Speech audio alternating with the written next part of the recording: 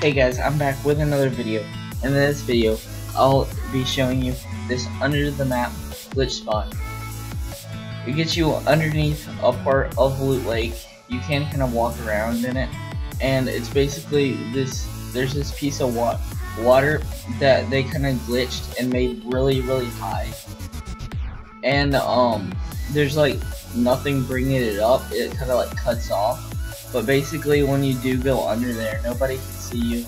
You're under the map, and for some reason you can't shoot. Like, you can't get hit once you're down in it. See, that's normal water. And then when you walk into there, you're underneath like this patch of water, and the only way they can see it is from like one side. And me shooting, I can't get any hit markers. You can get hit markers on teammates. And he goes down there, and look, it just only hits the water for some reason in the spot. So I hope you guys like the spot.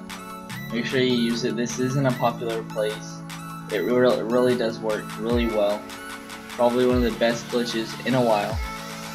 See you guys later.